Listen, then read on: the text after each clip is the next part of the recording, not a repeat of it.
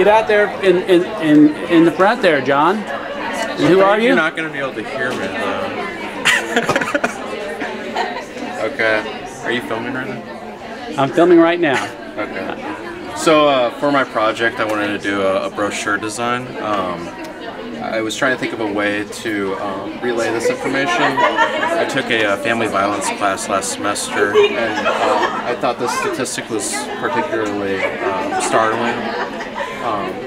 About twice the occurrences of domestic violence are rated for Native American women. So that's significant, like that's huge. So part of what I wanted to do was figure out how can I convey this information as a form of support for these women, as well as getting information out to the community itself. So basically I worked through this. I worked with Kansas City Indian Center. I talked to Bob a little bit. I wanted to try to make it as culturally confident as possible while getting as much information as well. There's not a lot of real estate on a brochure, so really getting the information down was really probably the biggest challenge for me.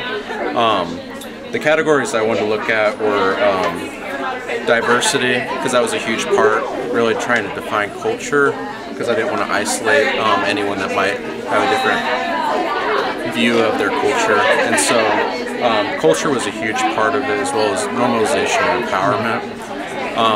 One of the things I found in the research was that women that follow through with domestic violence charges as opposed to the mandated no drop policy are more likely to not return to domestic violence relationships. So yeah, I think that's pretty good. Yeah. Okay, thank you, John. Good.